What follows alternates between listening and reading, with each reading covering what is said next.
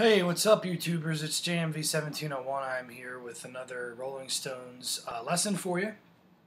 Probably one of my most requested songs to do was Can't You Hear Me Knocking? So I think I'll answer some of my requests by doing this song. I will confess that I don't really know the whole song, and like I said, I'm not the best guitar player. So I'm going to kind of do elements of Can't You Hear Me Knocking. Kind of like the lead part in the beginning, the intro, how the chorus works, how the verse works. Basically the main thrust of the song. I'm also going to keep it short by not really playing along with the song because this is quite a long song. And the second half of it, I don't really know. It's just kind of it's a jam session anyway. So this is really the main part of Can't You Hear Me Knocking? Alright, so I'm going to load down here so that you can see the guitar. Alright. Okay, so as in case you didn't know, it is an open G. So you're going to have to be an open G for this song. If you need any help on that, just watch one of my other videos. It'll tell you how to get into the tuning, but I'm assuming that since you're watching this now, you know what open G is and you know how to get into it. So basically the song begins with the opening riff. And I'll cover that right now. Now, one of the main things about the song you need to know is it's kind of a bit harder to pick than some of the other songs because Mick Taylor is only playing certain strings at certain times, and that's really the key to the entire song. So, you know, sometimes he's only playing the top two strings, and then other times he's playing the middle strings, you know, so it's almost like that's really the main part of the song, of learning how to kind of skip over strings and not play the entire thing. So the beginning of the song starts on the 10th fret here, the two middle strings. Okay? And basically I'll play it slowly. The opening riff, the opening intro is, which is 10, 9, 7. Then 10, 9, 7 on the next two strings. Okay?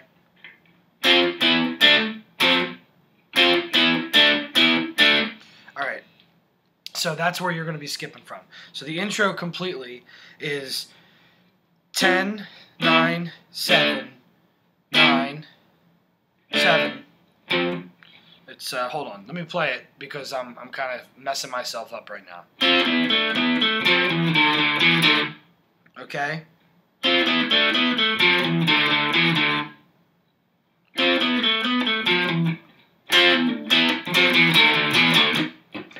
So that's basically the entire intro right there.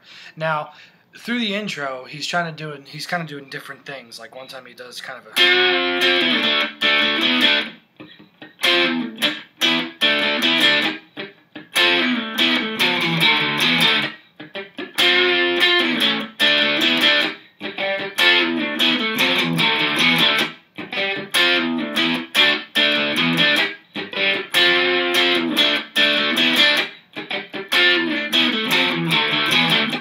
So basically, like, you can kind of make things up there based around that initial first thing. I mean, other times I think he's... sorry.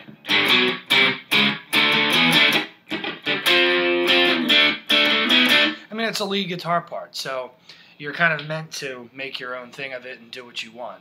But the basic thrust, that beginning part, those are the notes.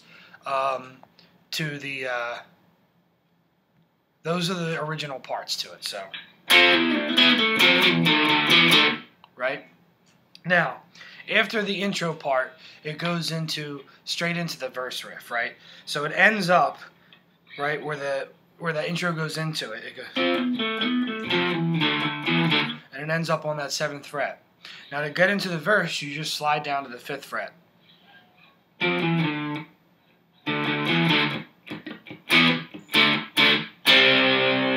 And then that's the root note to the verse part. And the verse basically goes, which is basically the top two strings here, bottom two rather, or whatever side you're looking at the guitar, I call them the top, to the next two up, right? So what I usually do is when I skip up to the next two strings, I just kind of rest my pinky against the E string here so that it won't ring out when I'm doing that. Then back up to the 7th fret. You got something.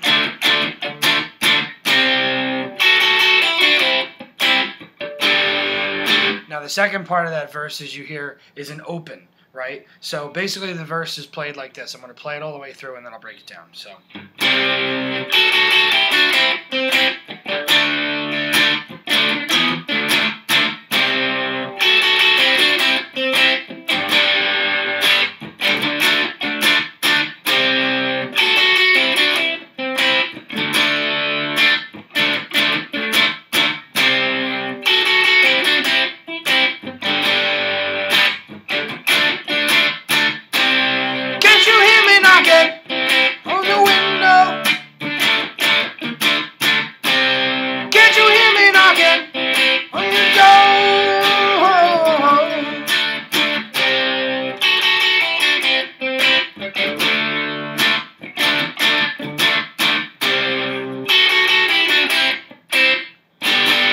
Alright, so that's the verse riff. Okay? That's the whole verse, pretty much all the way through. So you hear the, can't you hear me knocking? Right part. And then the first half of the verse goes up, right up to the 7th fret.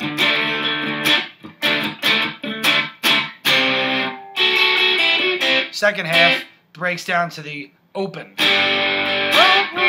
Then back up to the 7th for the other half.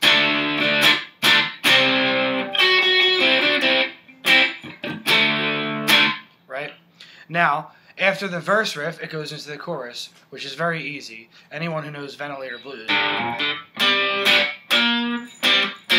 It's actually the same riff, same chords rather, in the chorus as Ventilator Blues. So basically the chorus, which I'll go from the last part of the last part of the verse into the chorus to show you.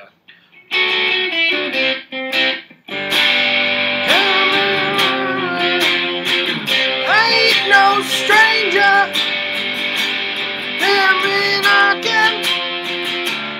Sorry. I screwed it up and it's 4 chords, the easiest part of the song. Anyway, it is open. Hear me, 10th fret. 5th fret.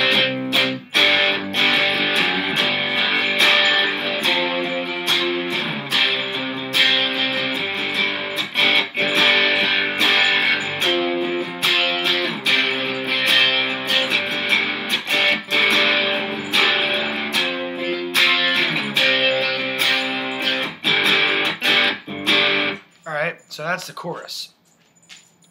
And then when it goes back into the verse, he kind of goes back to that original. And then I think, wait a minute. He goes,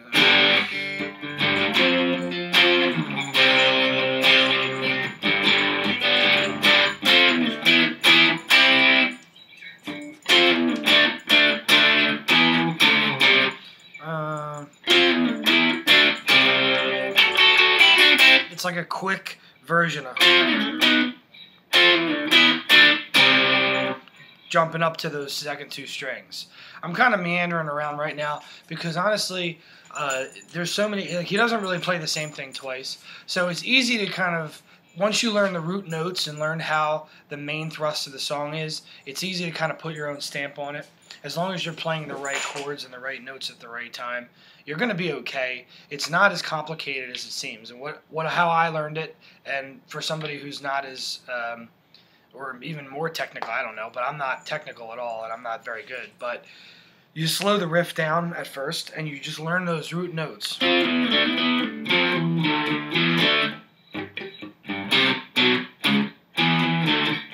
You know, just the way he's skipping strings. I'm